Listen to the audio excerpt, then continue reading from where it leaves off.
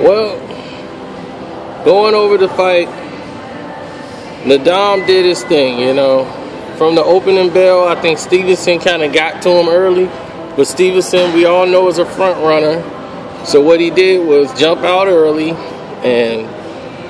but it kind of burned himself out. And then Nadam's activity gave him movement, kept Curtis moving because Curtis don't use his feet a lot. So catching him with great counter shots, pop, first shots, pop, pop, keeping him working him behind the jab. And then Nadam just kept the movement going. The movement definitely bothered Stevenson because it took away his power. And he kind of fell asleep in the ring. And I think it was round 7 or 8 when he got knocked down because he kind of fell asleep in there. He's sleeping on Nadam's power. Nadam hurt him a couple of times in this fight with just sharp punches.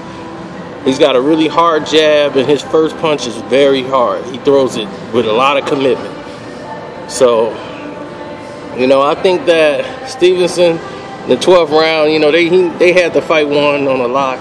Stevenson was just trying to go for the knockout, but great unanimous decision for Nadam. Even though in the last round he didn't throw no down punches. He had did enough to win the fight anyway. So I gave Stevenson maybe 2-3 rounds. And that's my post fight. I'm out.